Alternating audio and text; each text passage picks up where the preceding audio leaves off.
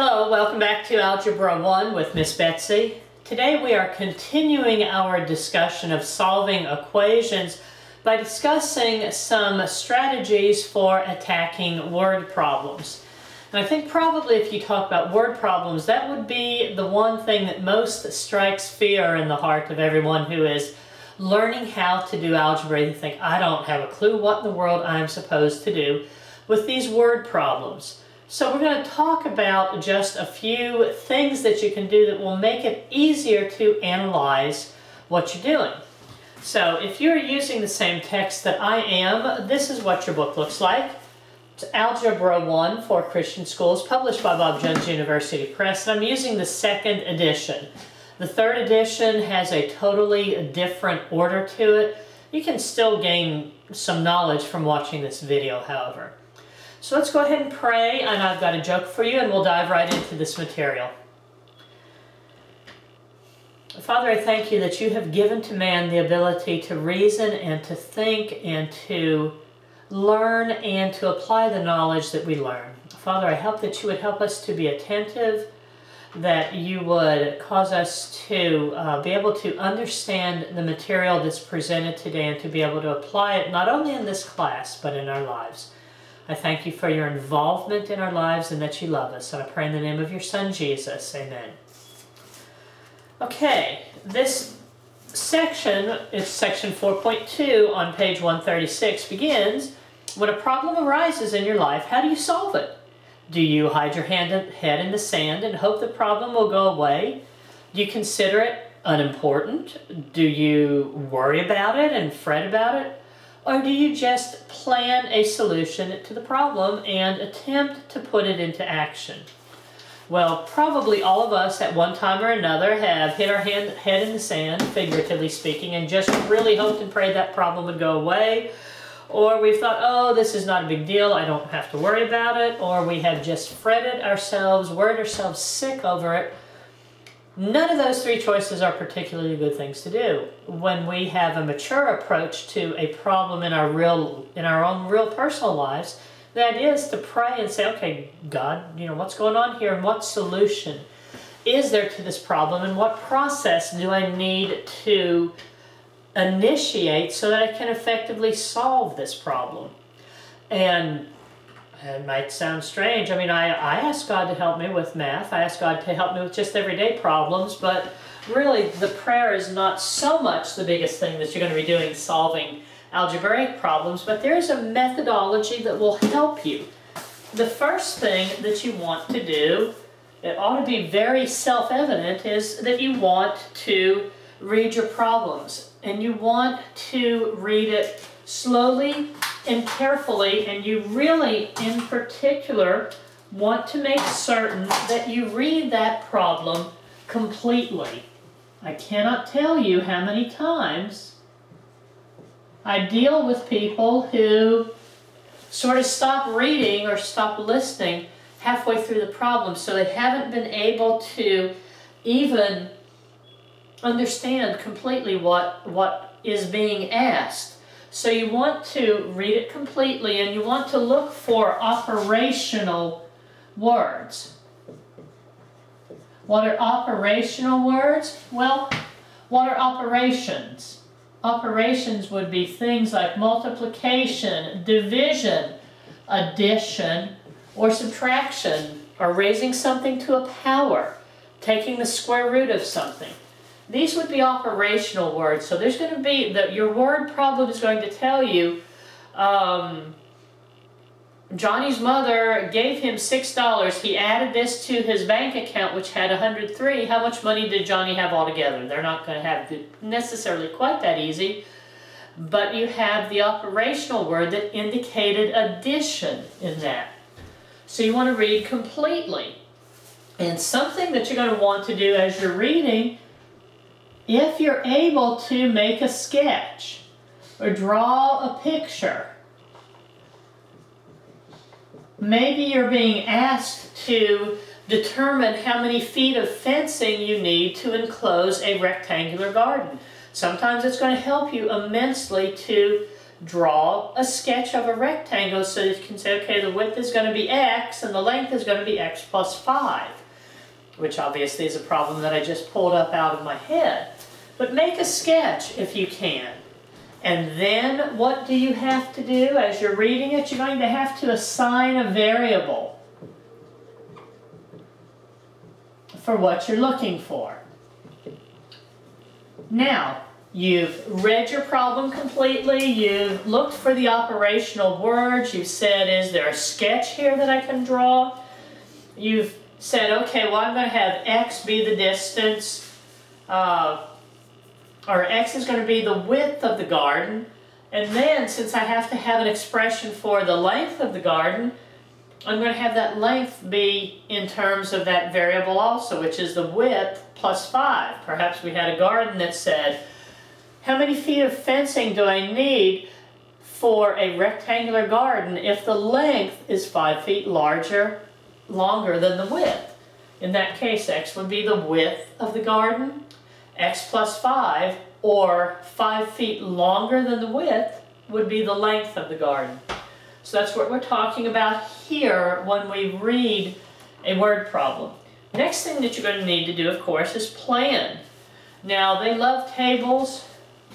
Sometimes you're going to make a table, and you're going to especially learn in Chapter 4 to do this when you're working about distance problems or coin problems, percentage problems, mixture problems. So you're going to make a table if it's relevant. And what does relevant mean?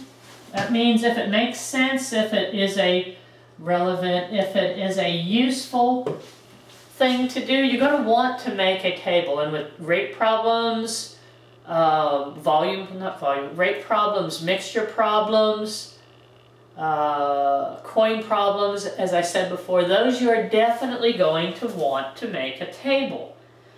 Now this says, translate word phrases into expressions using the variable. Express each unknown and other key quantities in terms of the variable. So we're going to translate word phrases into expressions.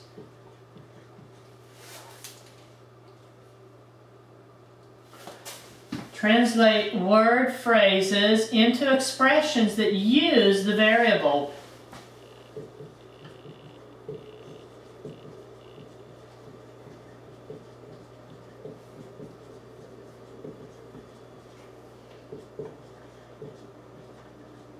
And I just illustrated that by saying if x is the width of the garden and the length is 5 feet longer than the width, then x plus 5 is an expression that represents the length of that rectangular garden. Now what do? You have to solve an equation. Well, before you can solve an equation, you have to write an equation, don't you? You have to figure out what two quantities are equal. You have to come up with an equation that says find the mathematical verb to translate the sentence into an equation. Use any pictures or tables to help you identify two quantities that are equal. Remember, an equation is a balanced seesaw. You have to have something on the left, you have to have something on the right, so you need two quantities that are equal.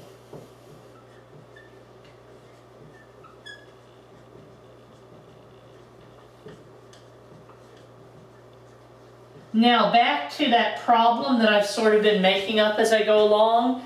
We are wanting to find the amount of fencing that we need for that won't go in there. The amount of fencing that we need for a rectangular garden. Okay, here's our rectangular garden. And we said that the length was 5 feet longer than the width.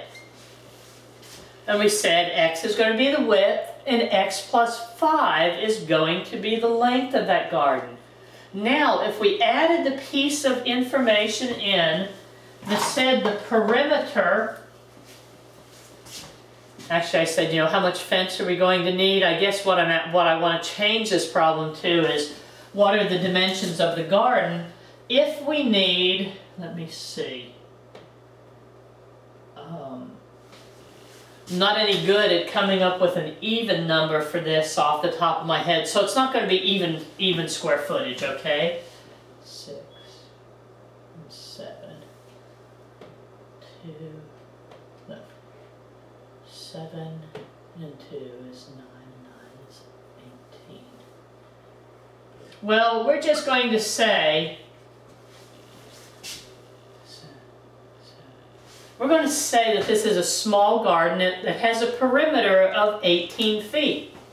So we want to solve an equation here. We write an equation and we have two quantities that are equal. So if we have 18 feet of fencing that's going to go around this small little fence, this small little garden here, what are the dimensions of it? Well, what is perimeter? Perimeter is the distance that encompasses a figure. It's like an ant walking around the outside of this garden.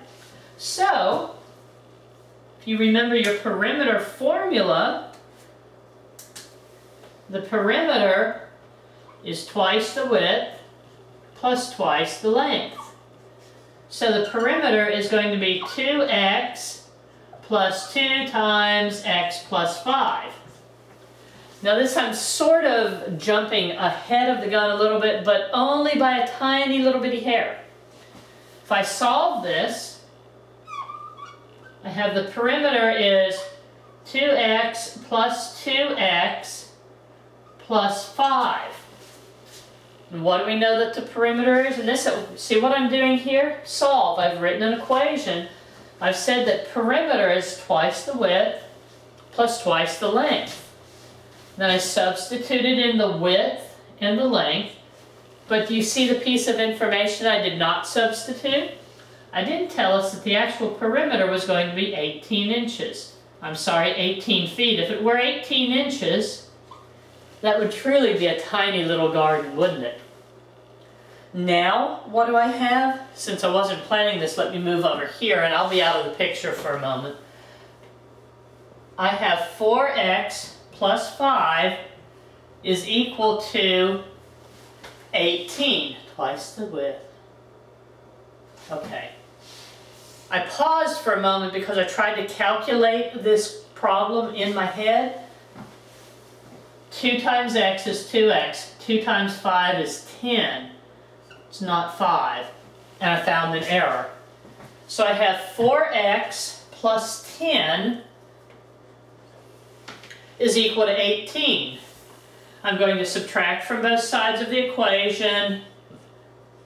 4x is equal to 8, and I'm going to skip some steps here and say that x is 2 feet and x plus 5 is 7 feet, so this is the width, and 7 feet is the length of the garden. And actually that would be smaller than you needed to do, but it might be the width of a little garden bed up against your house. So we've written an equation. We came up with two quantities that were equal. We had the perimeter in feet, and we had 2 times the length and 2 times the width would be two quantities that were equal. And then we solved it, and we said it's 2 feet wide and 7 feet long. And now they say, let's go ahead and check that.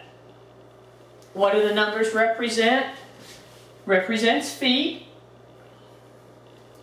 We want to see if we've answered all of the questions in the problem. It was simply asking us what the width and length was. We have width and we have length, and we want to know if the answers are reasonable. First off, are the answers reasonable? And second, do they make sense when you check them? Well, yeah, it's pretty reasonable if the perimeter of a garden is 18 feet. We know we're not going to have a garden that's 50 by 100 feet, don't we? So if we had done our work and we came up with 50 by 100, it would be a totally unrealistic answer, and we'd know that we had a problem. But now this is reasonable. Now we can check it. What's the perimeter? And in this case, I'm just going to check it in my head. Width and length. look at this. Width and length, that's half the perimeter, isn't it? 2 plus 7 is 9 feet. 9 feet is half the perimeter, which is 18. If we wanted to show the very regimented written check, this is what you would do. We would take our equation that we wrote for the problem. 18 is equal to twice the width plus twice the length. And when we solved our problem, we came up with 18 is it equal to 2 times 2 plus 2 times 7. 18, is that the same as 4 plus 14? Yes, 18 of course is equal to 18, so we have checked our problem. So what have we done? We read the problem completely, we made a sketch, we assigned a variable. There was no table that we could use here. We translated word phrases into expressions that we used as the variable. Here's the width, and here's the length. The length is 5 feet longer than the width. We wrote the equation and we solved it. We came up with two expressions that were equal. 18 on the one side, and twice the width and twice the length, which represented the perimeter, on the other side. Then we solved it and we checked. We made sure that we knew that it was 2 feet and 7 feet. We made sure that the answer was reasonable, and that's the approach that you're going to use when you work on your word problems. You're not just going to read this whole great big long thing that has like 5 sentences in it, and then you go, ah, no way in the world, Miss Betsy, I don't even know what they're talking about. I know you don't. If you try and read the whole thing through without taking some little notes, without looking for operational words, without making sure you understand what they're asking you, then it just really will be very frustrating to you.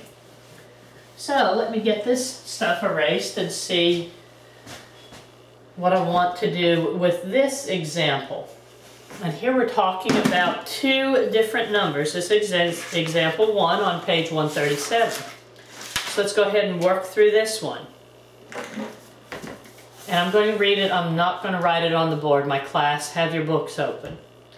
Example 1, the sum of 5 times a number and 2 times the number is 161.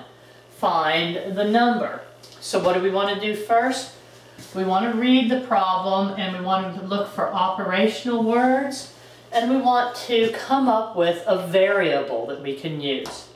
Okay, it says the sum of, right there we have an operational word. We know it's going to be addition. The sum of 5 times a number and 2 times a number is 161.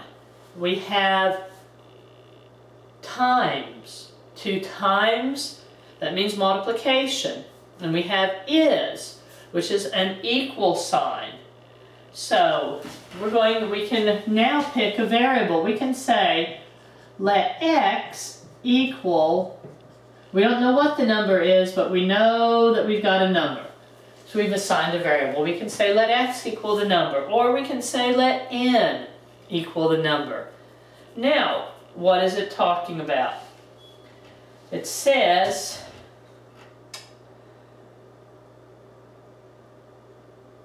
that we have multiplication, we have addition, we have an equal sign. Is there a picture we can draw of adding 2 numbers together, or a table? No, not really. So what's our next thing? Next thing that we want to do is plan. And we want to come up with using the variable that we have here, expressions that we want to translate word phrases into algebraic expression, like what is 5 times a number? Well, that would be 5 times x. And that's 5 times the number. And that is a truly pitiful looking 5. And what else do we have? 2 times the number. Well, obviously 2x is 2 times the number, isn't it? So we're planning. We have come up with two algebraic expressions. There's no table that we need to do. There's no picture. But now we need to solve. And in order to solve, we need to come up with an equation. An equation is connected with an equal sign where we have equal quantities or equal representations on either side of that. So what we saw was that the sum of 5 times a number, which is 5x, and 2 times a number. This is a sum of 5 times a number and 2 times a number. We saw that that was equal to 161. So we now have our equation, don't we? Now, what are we going to do next? Well, we want to solve this equation. What do we do first? Well, we're going to have to look and see if we have any like terms. And if we have like terms, what do? We have to combine them, don't we? 5x plus 2x. These are like terms, 5x plus 2x. And we now have 7x is equal to 161. So we now have an expression, now have an equation where we want to look at that variable and say, what has happened to that? What operation is being performed on that variable? Well, we have x, and we're saying 7 times x. So it's multiplied. What is the inverse operation to multiplication? Of course, it's division, and we're using our fraction bar. And we're going to divide both sides of that equation by 7. And now we're going to simplify. 7 divided by 7 is 1. We have x is equal to 161 divided by 7. 61 divided by 7 is going to be a 2 there, but I put it in the wrong place. 2 times 7 is 14, and then we have 21. So 3 times 7 is 21, and there is no remainder. So we now have x is equal to 23. Are we finished with our problem? Well, let's make sure that we've answered the question. The question says the sum of 5 times a number and 2 times the number is 161. Find the number. There's the number. This is the number that we're looking for. Now we need to check. How can we check? We can go to our original equation. 5 times 23, and I'm not going to use a different color. 5 times 23 plus 2 times 23, is that equal to 161? 5 times 23, 5 times 20 is 100, 5 times 3 is 15. So you have 115, that does that from when I tried to force a cap on it the wrong way. 115 plus 2 times 23 is 46. Is that equal to 161? 15 and 46 is 161. So we see that we have solved our problem correctly. We read it, we were careful that to make sure we understood everything. We assigned an algebraic expression to word phrases. We made sure that we understand we had operations of addition and multiplication that we needed to deal with. We simplified the equation down to 7x is equal to 161. And then we solved just for 1x. We are isolating the variable. Checked our solution, and that's what was involved in this word problem. So let's go ahead now and look at one last example that they have for us. This is in your book. This is example number 2, and it's on page 137. Page 137 says, in 14 years, Joe will be 42. How old is Joe now? You have to think about this.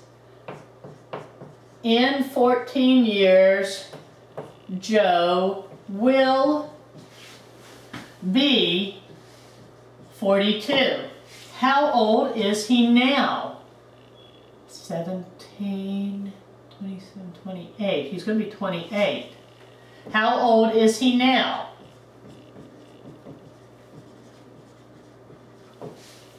So we want to read this, and we want to read it carefully and completely for full understanding, looking for some key words that are in here.